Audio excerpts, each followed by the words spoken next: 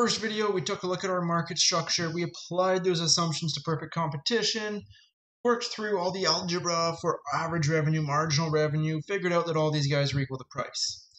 Second video, we pulled all this forward to our costs. We took a look at, okay, for a representative, perfectly competitive firm, okay, we have our cost structure. We overlay the price onto it, and we worked out positive, zero, and negative profit. Our third video, what we're going to be taking a look at here, we're going to be bringing this forward as to what profit signals to us as we transition into the long run. And we're going to take a look at our stable, what we'd be calling kind of our stable long run profit level for a perfectly competitive firm. So a big thing here, we're going to be kind of making the relationship as we jump from one short run period through the long run to another short run period.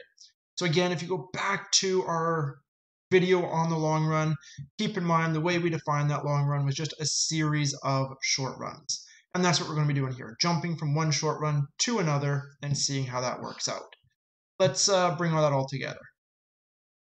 Okay, so far we've taken a look at three different scenarios. We've taken a look at firms earning positive economic profit. And keep in mind with our curves, this was actually in the short run. Taking a look at firms earning zero profit in the short run, and we've taken a look at firms earning negative profit in the short run. What we want to take a look at here is what happens as these firms transition from one short run period to the next. That is, okay, we see we're moving through the long run, but right, the big way to think about it is we're going from one short run period to the next short run period. What we're going to be taking a look at is what kind of signal this profit plays in it. And so the first big one to take a look at is this negative profit because, well, it kind of makes the most sense.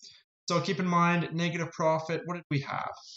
Let's just draw a little line there and we can go, okay, when we had negative profit, that was a case where our price was less than our average total cost, right? So the price was too low. This caused us to have a negative profit. Keep in mind this negative profit, this could be negative profit while operating or negative profit with shutdown. That distinction does not come into play for this. It's just strictly negative profit. Well, okay, you're losing money. In the short run, you can't do anything about it. In the short run, your decision is either you keep operating at a loss or you shut your doors. But if you shut your doors, you still have to pay for your capital cost. Right? Because our big kind of determinant of our short run is that capital is fixed, right? Fixed level of capital. So you can't actually get out in the short run. You just have to either shut your doors and deal with that extra cost, fixed cost, or operate at a loss. The alternative, though, is once we transition into our long run, or more really from one short run period to the next short run period, those firms which are earning an economic loss, those firms that are not able to break even, well, negative economic profit, they can begin to exit, right? They can begin to liquidate their capital. They can begin to exit the industry.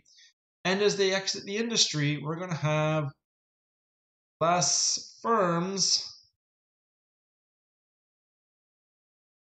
selling their goods. Right? So we're going to have less firms selling their goods to this market. Well, what does that mean is we have less people selling their goods. We have less kind of, well, this is less competition between all the different producers. They're not kind of trying to get, right? We have less stuff altogether. The market's not nearly as saturated. We're going to do a bit of our hand waving. This will make a bit more sense later on, but all of this, less firms, less goods, all of this, it actually will allow our price to start to rise, right? Less firms selling less goods means that the market's less saturated. If you just think about it from this kind of scarce resource kind of thing, if everyone's trying to get Gala apples, but there's less Gala apples available for you to get, well, then the price of Gala apples is going to start to climb. This price is going to continue to climb, right? So, okay, we went through this. Price less than average total cost. Firms begin to exit. Less firms means we have more scarce resource, more scarce goods, have a higher price because we begin to fight over them. So as the price begins to rise, well, as our price begins to rise, this will continue until we arrive at a point such that our price equals the average total cost. And hey, if our price is equal to the average total cost, our profit will be equal to. That is, as long as we have negative profit, we will continue to have exit. As long as we have exit, prices will continue to rise. Prices are rising, will continue until we get to this point here. This will be stable. Once we get to this situation, once the price gets to price equals average total cost, we don't have any incentive to leave anymore. So we have no incentive, no changing in the number of firms, no changing in the number of firms, changing in price. No changing in price. We're stable. We're right there. We're at zero profit. So what ends up happening with negative profit? What about the other side of this? What about when we have a situation with our positive profit? So that's a case where price is above average total cost. Right, and again, this is all negative profit in the short run, positive profit in the short run. Well, okay, we have positive profit. One of our big determinants of market structure was that we had no barriers. That is, okay, you are an entrepreneur, you're out of school, you're trying to find, hey, where do I want to start my business? I want to start a business, I want to make some money. Where is the best place to put my effort, my resources, my capital in order to get the best return? Oh, this industry is having positive economic profit. That is, all the opportunity costs and everything, getting a good return on all investment in the return on labor, return on capital, everything is paying well here in this industry. So given that there's nothing to prevent you from entering this industry, this seems like the industry you should start your business in. So all of that to say, positive profit with no barriers is going to entice entry, right? This is going to be all these new entrepreneurs, all these new business owners going, that's where I need to get into. That's the business I need to start. Look at the money they're making. Well, okay, as we have entry, we now have more firms selling goods. More firms selling goods. So in this case here, more firms selling more goods. Our market is starting to be saturated with the goods. So again, if we're still talking about our Gala apples, our market's beginning to become saturated with Gala apples. There's lots and lots and lots of apples there. Everywhere you look, there's more Gala apples. So all these firms coming in, selling more goods, this has the effect of causing our price to fall. As our price begins to fall, all right now price is above average total cost. It's now falling and will continue to fall until price equals average total cost and profit is zero. Again, this is going to be stable, right? As long as we had positive profit, it attracted entry. This entry pushed down the prices. As prices fell, eventually they reached the average total cost.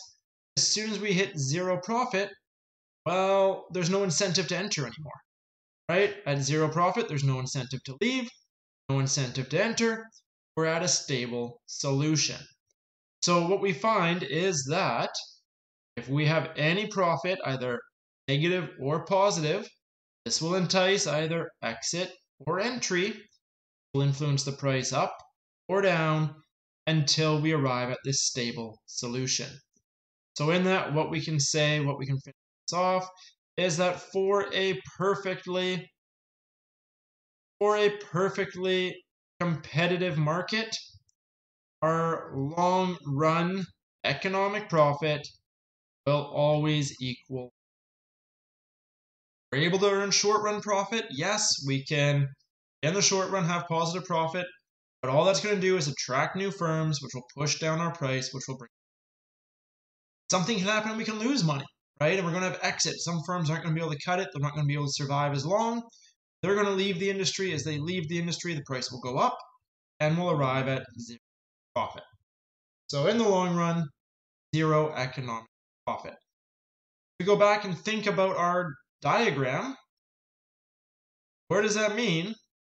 So if we were to imagine this long run profit condition in a short run period, right, and keep in mind when we introduced our long run, we kind of said just think about the long run is a whole bunch of short run periods all linked together. So if we were at this long run profit situation in a short run period, where are we at? Well, let's take a look. Right, we're at zero profits. You're like, oh, hey Keith, we just looked at that just a little while ago. Yeah, exactly. We're just going to draw that again. A little bit of extra practice, or on the other side, just to let us see this again if you were a little bit. But our cost again, where are we? It's just going to be a bit of a average variable cost, average total cost, both of them U-shaped. Average variable cost first, the average total cost starting off with the bigger gap and then getting closer together as quantity increases. Keep in mind again, this vertical distance, that is our average fixed cost. Marginal cost has its initial dip, comes up through the minimum average variable, our minimum average total, and then carries on upwards. There's our marginal cost. And if we want to draw this such that profit equals 0, well, okay, let's write our profit condition again. Profit was price minus average total cost times Q star. So profit will be 0 when price equals average total cost. What about Q star? Where does that come from? Well, Q star is the point where marginal revenue equals marginal cost. Keep in mind, what do we have here? Marginal revenue, the same thing as price. It's also the same thing as average revenue. So what we're really saying is that we need all of these to be equal at the same point. Where does that occur? Marginal cost equals average total cost right there. So if marginal cost equals average total cost right there, and we need marginal cost to equal marginal revenue equals price, we need a horizontal price line that passes through. So let's see if I can do that. Oh, that's a little bit high. That's a little bit high. Let's just move that. There we go. Right there. There's my price. Price equals average revenue equals marginal revenue. Marginal revenue equals marginal cost right at our point there. And so what does that give us? That gives us our value of Q star, our profit maximizing level of output, such that as we carry Q star back up, we get our average variable cost, and we get our, a bit too high, I want just so I can see the line, but it's technically the same point. Right there, I have my average total cost equal to the price. So 0 profit here. What does this mean? This means that earning 0 profit, I am operating at capacity. If I'm operating at capacity in this long run profit situation, I have shown, okay, here's my long run profit condition of 0 in a short run period. How do I know this is a short run cost diagram? Well, because I have this distinction, right, between average total and average variable cost, such that this distinction here, this vertical distance, this is my average fixed cost. Fixed costs imply capital is fixed, which means it's a short run diagram. All that to be said, okay, if I'm in my long run profit scenario, at capacity, earning 0 profit, where would I find myself on the corresponding long run average cost curve?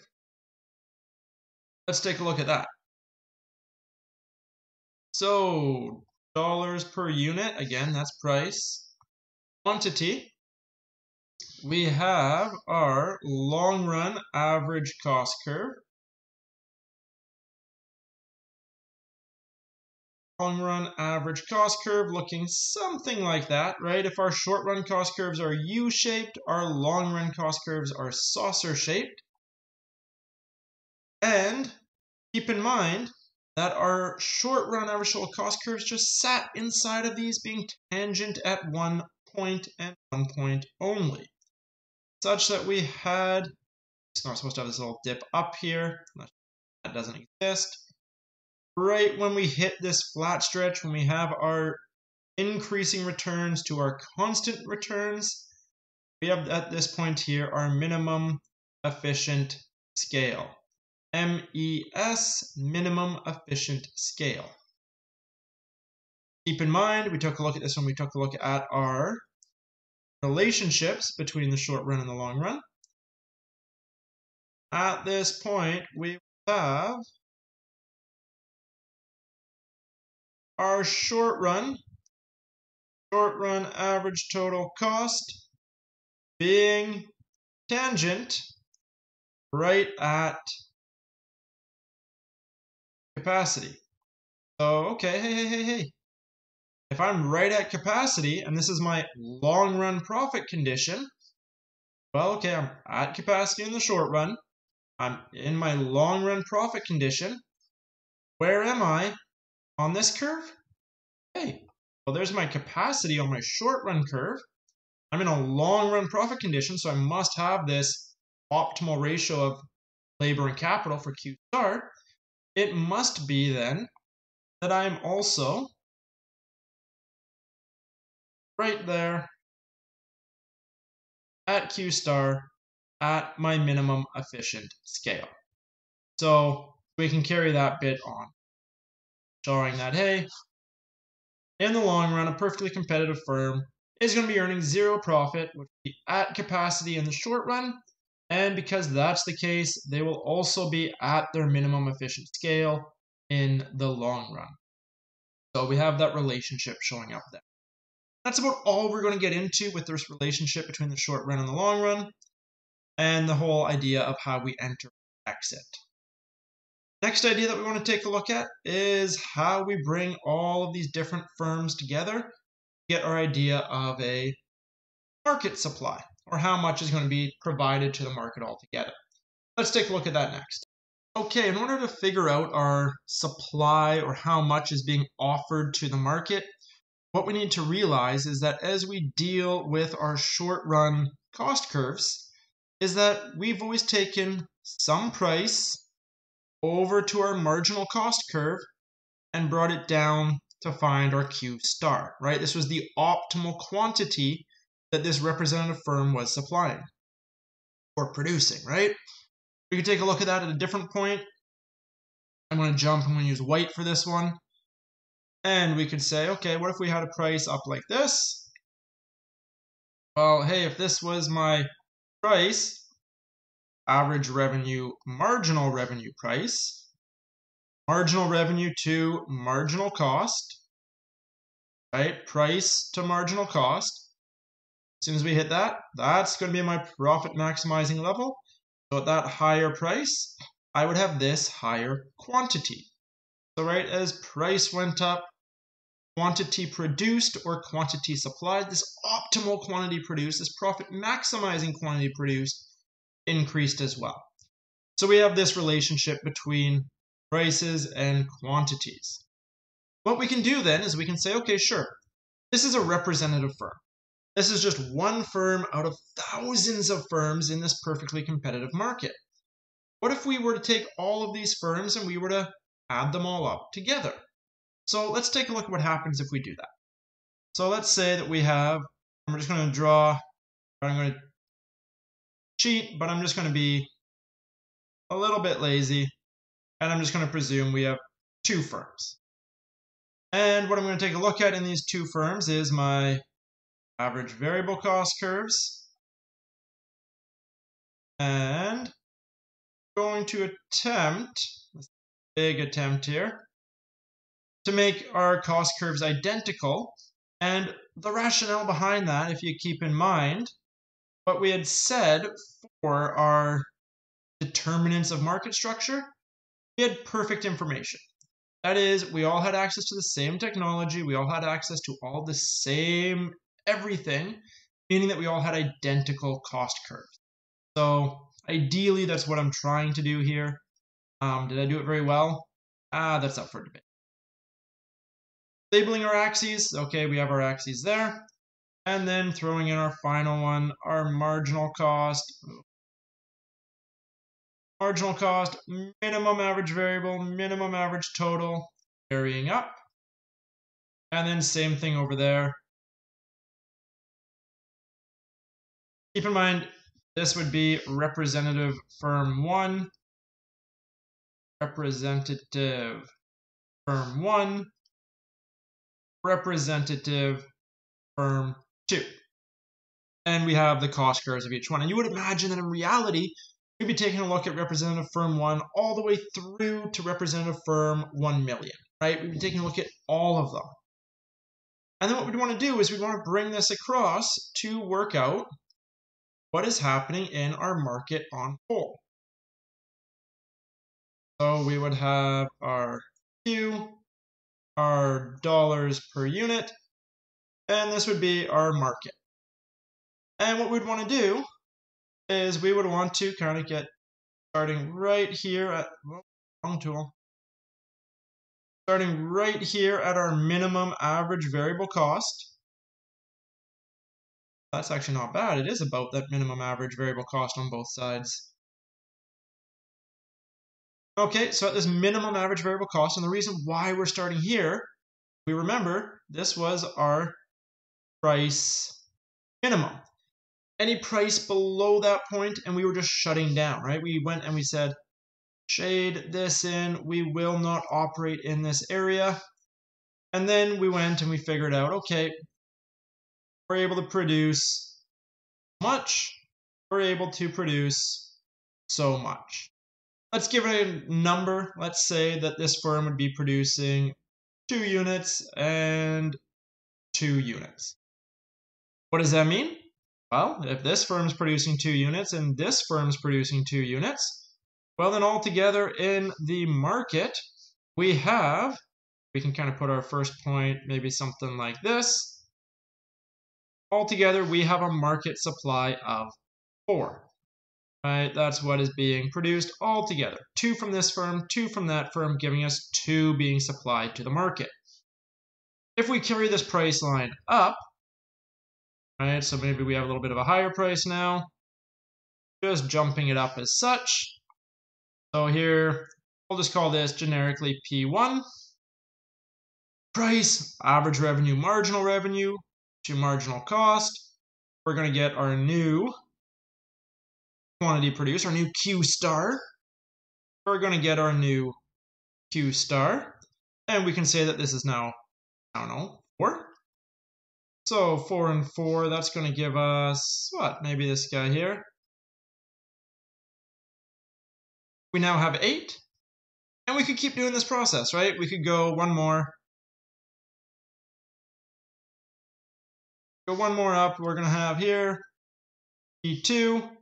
At P2, again from each firm, we're going to have boom and boom. This is our Q star, where price, average revenue, marginal revenue equals marginal cost. And if we carry on, maybe this is 6. All right, I'm just kind of assuming this linear 2, 4, 6, just for simplicity. Meaning that, what do I have over here? Somewhere about 6 and 6, what does that give me? 6 from this firm, 6 from that firm gives me 12 altogether.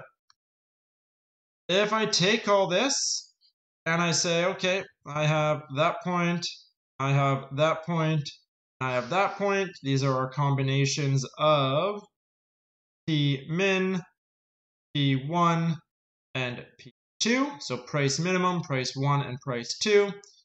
If I aim to connect these dots, I get a upward sloping line that would continue in this fashion here.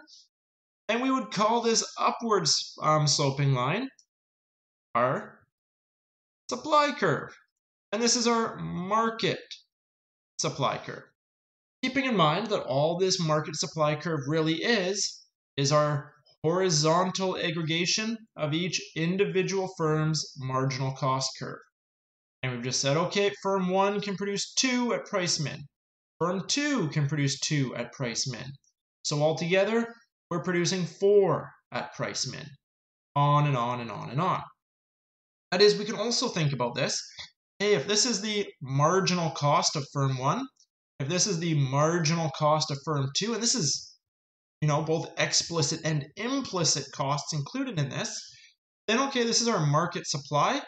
This is also the market or society's marginal cost of production. All of our explicit and implicit trade-offs that are recorded in this supply curve. So we can think about it two ways. We can think about it as price to quantity, being okay, quantity supplied. There we go, 4, that's a quantity supplied, quantity supplied, quantity supplied. The curve itself is the supply. Number is the quantity supplied, curve is the market supply. Or we can go the other way. We can start at a quantity supplied, and we can say, okay, at a quantity supplied of 4, we have a marginal cost of PM, price minimum, right? That was the extra cost to produce this last unit. So we could read it both ways, get two interpretations of this supply curve. Final interpretation, and this is going to wrap us right back to trade. The final way we could view this supply curve is we could view this as our minimum willingness to accept. That is, if we take a look at any quantity, we can say that the firm, when the firm is producing 8 units, let's make that a bit bigger.